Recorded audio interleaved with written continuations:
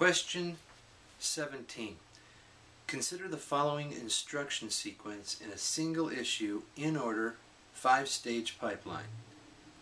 We have the opcode, destination, source 1, source 2 here as listed in the question. This is the first instruction. This is the last instruction in the instruction sequence. Question is this: how many data hazards does the ID stage need to detect for this instruction sequence? And let's take a look at it here. First, there's a thing called a raw hazard. A raw hazard, read after write. And the problem is this, like take for example here, if R1 is writing, or sorry, if instruction 1 is writing register 1, it's also going to read it in the next instruction. That's a raw hazard. Okay? For the same thing happens with register 2 in the second 2 instructions. This one's writing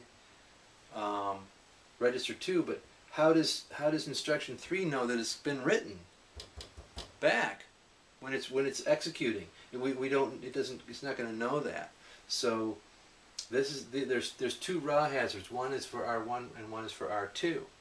Now there's also a thing called a write after read war hazard, and that's where you're reading a register. So you're writing a register after it's been written. The problem is the same basic thing is here, for example, it's the same thing. You're reading register 1, but you're going to write to it here. How do you know those two aren't conflicting?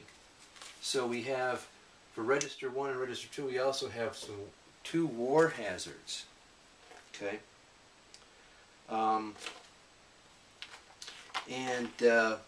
you just got to detect, ID stage needs to detect those to see if they're a problem. Then, the last one is a write after write hazard. What color do I have left here? I've got purple. The write after write hazard.